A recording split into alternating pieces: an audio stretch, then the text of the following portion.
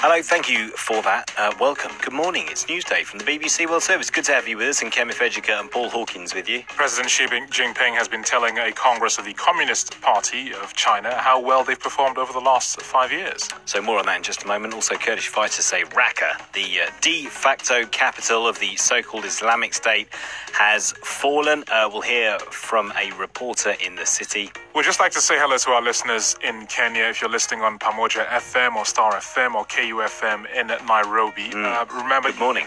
Good morning. Today's a big day for you here on the World Service.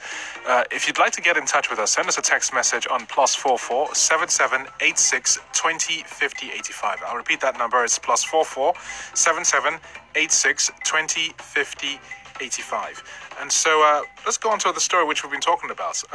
So this morning, this morning, our main story here on Newsday is about concerns surrounding Kenya's presidential election rerun. They're supposed to be taking place next week. The opposition NASA coalition's candidate Raila Odinga will not be taking part because they say that their concerns have not been addressed and that the elections won't be credible. Well, somebody who's supposed to be there is Dr. Roselyn Akombe. She was a senior member of Kenya's Electoral Commission, the body expected to clean up its act after the Supreme Court nullified the first election. Now, we say was because Dr. Akombe has left Kenya, and I asked her where she is now. I'm back in New York, in the United States. And where should you be? I am actually supposed to be in Dubai, working with the Commission on finalizing the preparations for the ballot papers for the election that will be held on the 26th of October. So why are you in New York and not in Dubai? You know, I've been agonizing for months now about my role at the Commission and my effectiveness at the Commission and my safety, actually, and security. And I reached a decision after visiting 4 counties across the country and seeing my staff. I realized that we are in a difficult situation as a country, preparing for an election in which you have one candidate that has withdrawn, in which you have the Commission not meeting all its obligations and yet not coming out very strongly to say that these are the challenges we are facing in terms of technology. We've been having a situation in the Commission whereby every decision is on the basis of a vote. And so it was becoming increasingly difficult, really, to be able to stand up and say, I am doing this because I believe in it. It was more of, I'm doing this because we have a collective responsibility. And I have to defend those positions even when I didn't believe in them. So why don't you stay in Kenya and fight out your position? Why have you gone to the United States? It is not possible, as the Commission is constituted right now, to make any changes internally because you have to have enough votes. The second aspect of it is a safety and security issue. I mean, you are aware that 9 days before the last election, our manager in charge of ICT communication, Chris Musando, was brutally murdered.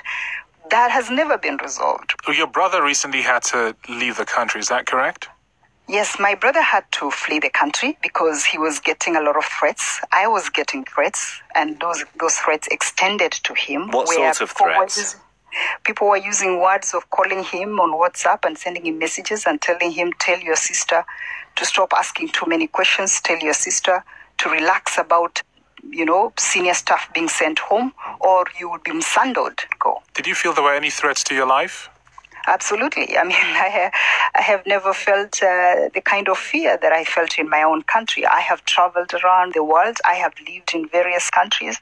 So if you get such messages and you've seen your own staff get that and be murdered, you will really be suicidal to think that nothing would happen to you. Where were these threats coming from? The governing Jubilee coalition or from NASA? I always see the possibilities of threats coming from anybody because sometimes it's opportunistic. You mentioned that the changes that the opposition were asking for, they haven't been implemented at the Electoral Commission. Can you just expand on that a little bit more for us? My sense really is that there was a period of time in which we could be able to make meaningful concessions that would have allowed NASA and Jubilee to play on a level playing ground in this election. But that time has lapsed. That time is over. Roselyn, I'll ask you 2 pointed questions. Mm-hmm. Is Chairman Chebukati an able leader of the Commission? Chairman Chebukati is a very well-meaning person. He has the temperament to be able to be a leader, but he's a leader who is under siege in the Commission. But is he able? Well-meaning, yes, but is he able? I mean, really, I think for me, it is about the support base that he just doesn't have within the commission. That is not really an endorsement. Well, if he was much more firmer, I think probably we could have gone much far. But, there are aspects of his character that are helpful in a situation like we have now. But there are times you just need firmness to be able to move on.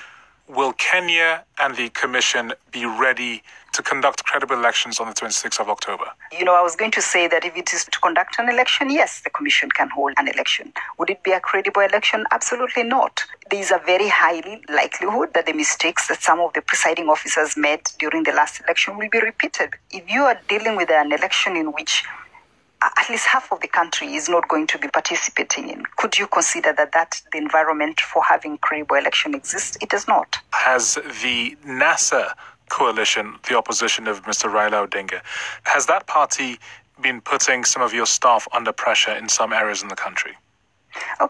Yeah, absolutely, and it's unacceptable to have any of our staff across the country being attacked by NASA supporters. That is absolutely unacceptable. But you do realise that by giving this interview, you will give them credence when they say that the election process will not be fair. You do realise that they will use this interview to justify scrapping the election, or at least getting rid of the chairman of the Electoral Commission.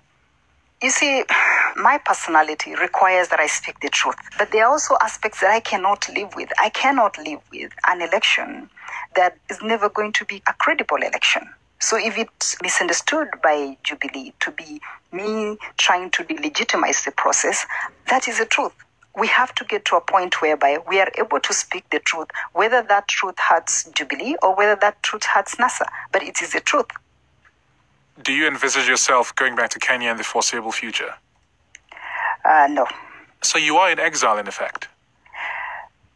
I mean, I don't see myself being able to... I don't feel safe enough to be able to go back home. I haven't been feeling safe being there. And I don't feel safe. That's very sad. No, it is sad. I mean, it is sad, but this is not what I ever thought it was going to end up being as a job. So just to clarify, Dr. Roselyn Akombe, who is a commissioner at the Independent Electoral and Boundaries Commission in Kenya, supposed to be conducting next week's election, she has fled the country because of fears for her safety and because she didn't feel that she would be able to carry out a credible election next week. Yeah. Your reaction to that interview, please, especially if you're listening in Kenya, although you don't have to be. The number +44 77 86 20 50 85. She conceded that the opposition, which says that the reforms haven't been made at the Electoral Commission, she says that the Electoral Commission hasn't made those reforms. Where does the country go from here? What should happen with the rerun of the election due on October the 26th? The number +44 77 86 20 50 85.